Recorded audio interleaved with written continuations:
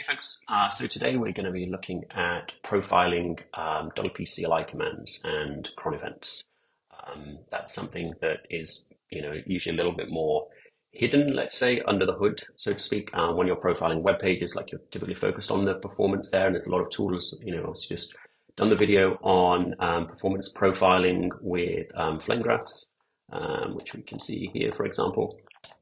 However, I've recently been working on some custom CLI commands for migrating content and data, and being able to profile what's happening, speed that those kind of things up is pretty useful, and the same for cron events as well. Quite often in WordPress, when we schedule cron events, it's a case of send it to background to get processed, and we don't really look at necessarily how long it takes, how performant it is, things like that.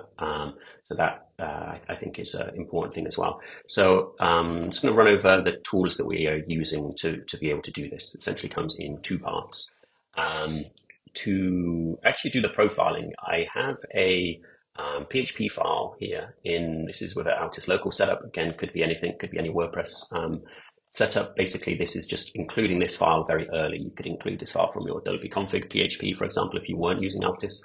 And what this does is hooks into when we run WP CLI, and it's going to use the Eczema profile to capture a profile of the running CLI process. It also has something a little more smart as well, so it will handling cancelling of the CLI command. So if you press Control-C to abort the CLI command early, we're still going to get a profile for that. So that's pretty useful when we're running long CLI commands. We don't necessarily want to wait for them to complete, or they're stuck and we don't know why. That's when you could enable profiling, and then you can kind of quit out of it at any point, and you'll still have a profile that you can see. So as per the previous video on Flamegraphs, this is using the Eczema PHP extension. If you have Altis local server set up, you have that PHP extension already, and you're not going to need to install anything. If you are running a local setup otherwise, then you'll need to install that PHP extension. So I also have the WP CLI profile PHP file, that early include file on Gist, if anybody needs to pull it from there. So again, that file is just included on the beginning of any CLI request. You see at the top, it will just say if WP CLI isn't defined, it's basically a no-op. So as well as that, to demonstrate how this works, I just have made a very simple MU plugin which adds a generate new posts command, and that's just going to do some stuff basically. So we can actually generate the profiles and look to optimize that. So as I'm running this from local server, then I will be running it via Composer Server CLI, but you would just, I guess actually, let's just run it at shell. Can we do that? And then I'll pass the URL. There we go. Okay, you see my custom CLI command is there. So if we were to run that right now, see, this is going to try and generate 10,000 posts, and I have a progress indicator. And I can see that that's going to take, looks like around 11 minutes or something like that. I'll just cancel that. I'm going to let that complete. And then here I have where my posts are being imported. So now I've got 1,080, for example. So that's the CLI command. That's the bootstrap. So how do we actually use this and generate some profiles? So if I run my command, I have obviously, because I've got my custom PHP file that's being included, the usage for this is to pass -- profile and then provide a path for the profile to be written out. So I'm going to do that. Let's say profile equals trace.txt or something. I guess we do that. Okay, so now I'm letting it, begin to run, because I need to collect the information on what is happening exactly. So I'll just cancel out of that, and then I see my trace file here. Now that's not much use, so how do we visualize that, or how do we kind of understand what is actually happening? So there's a useful, speedscope.app, a very useful web app for reading a collapsed trace. That's exactly what we've generated there. So I'm going to select my file, and now I have the trace of everything that is happening within that CLI command. Again, I cancelled it out early because I don't want to let the whole thing run. It's going to take a long time. I'm probably getting the important data that I need straight away. In Speedscope, you have also a way to visualize the data a bit differently. Ultimately, you can have time order, which is left to right, the order of things, or you can say left heavy, where it's going to bunch up everything with the kind of longest things on the left to the slowest on the right. I would say for this kind of thing, left heavy is kind of useful because we've got a lot of iteration happening, and we're going to get maybe a more fragmented view on time order. So I can see obviously my run command here is the thing that is taking all of the time. And then I understand that my WP insert post within my loop is the thing that takes all the time within that, which is surprising. It's not really doing anything else.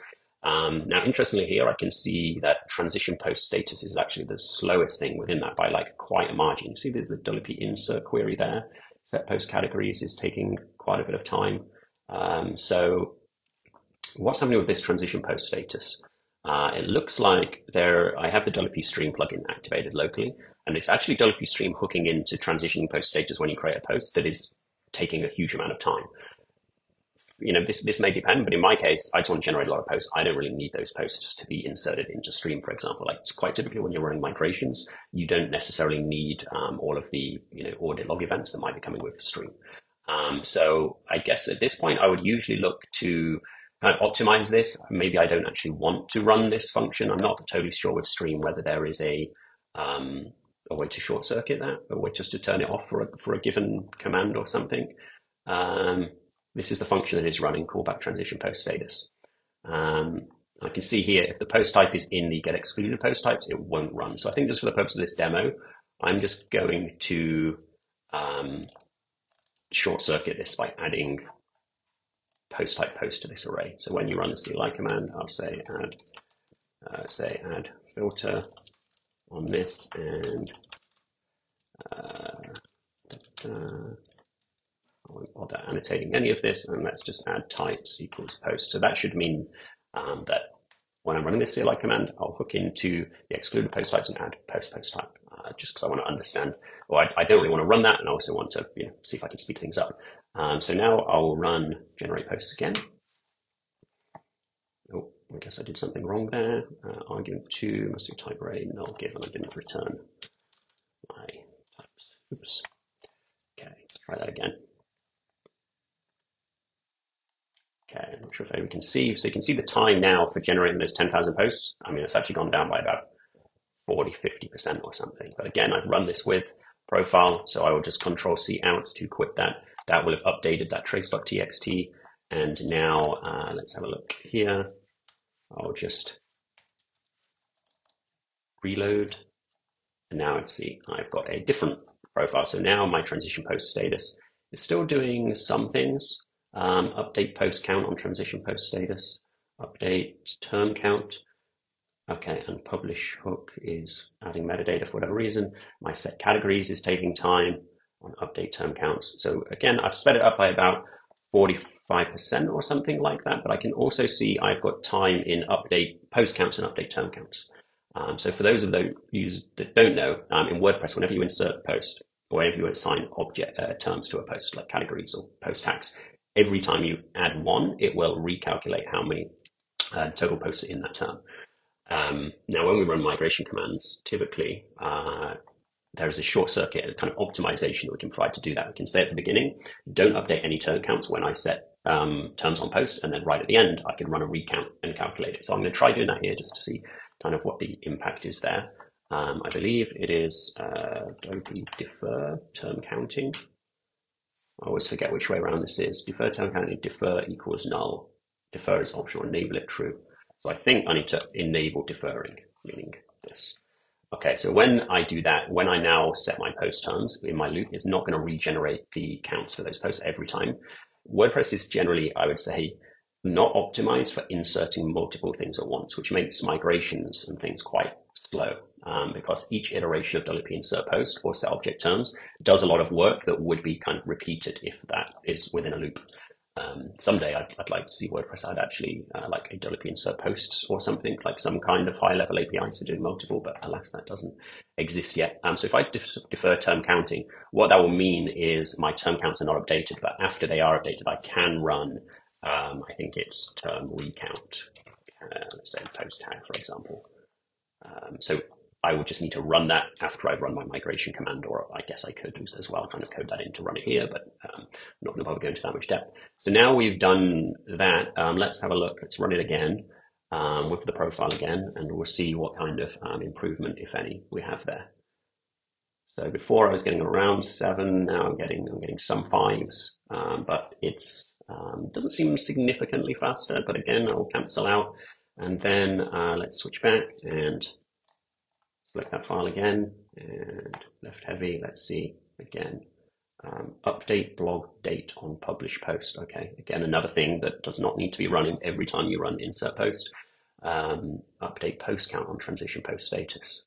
Okay, so again, we could probably do optimizations around those things. I can see here that Yoast indexables might be a thing. Like it would be quicker typically to do all of the counting things at the end. So you insert all of the posts at once, and then you do your counting at the end. So there's probably kind of the area that you can optimize. But you can see even with a couple of changes there, which I'm able to see from the flame graph, what is taking long.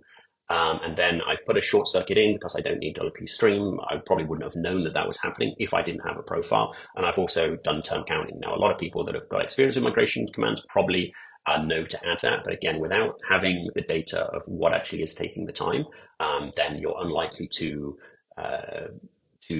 understand what is happening. Right, you're just running it. It's taking time. You can have migration commands at very large size that can take up 24, 48 hours. If you're not profiling it, you may be missing something that is going to halve that time, quarter that time quite easily. So that's where something like a sample flame graph can help a lot. Now, this is for profiling custom CLI commands that you might be writing. I mean, you can even obviously profile the import WP CLI commands this way to understand why they're taking a long time. A nice kind of benefit of doing this as well is we can also benchmark or profile our cron events, because WP CLI provides a way to run and list our cron events. So for example, let's say we want to run the WC admin daily cron event, and we can capture a profile for that by passing profile. So if I run that once, okay, and now I will load up that profile.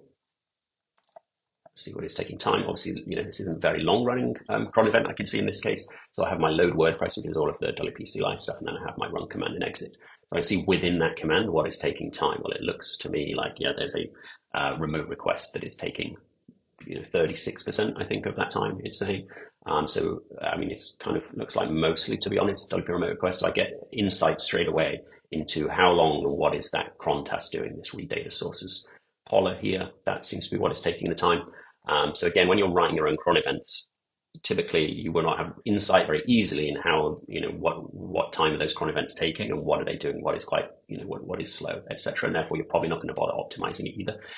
If there's any lesson, I guess, from this series is I think that it's always worth performance optimizing. I think it's always worth profiling to understand what is taking longer, because it's always, I would say, relatively easy to reduce the time things take by a fairly substantial amount with very little effort. Obviously, it's diminishing the returns the longer you go on, but you see in here in a couple of minutes, by just having the profile and understanding what was taking time, I'm able to reduce that by maybe half time or something. So if that migration was going to take 12 hours, now it's a 6-hour migration after maybe 2 or 3 minutes of work. So having the tool set up really helps in being able to do those optimizations at a very cheap cost. Typically, the problem is the tooling to measure what the performance is, and that's why I just created this little CLI script to basically capture the profile and give you the information. Didn't have to do much. That's what 75 lines of code or something. And then it already outputs a format that's compatible with Speedscope. So again, you don't have to build it or write any visualizations or anything like that. Very easy to do. So that's using sample profiles to understand why custom CLI commands, why WP CLI commands or cron events are slow, and I guess a couple of the techniques as well in terms of how to speed things up.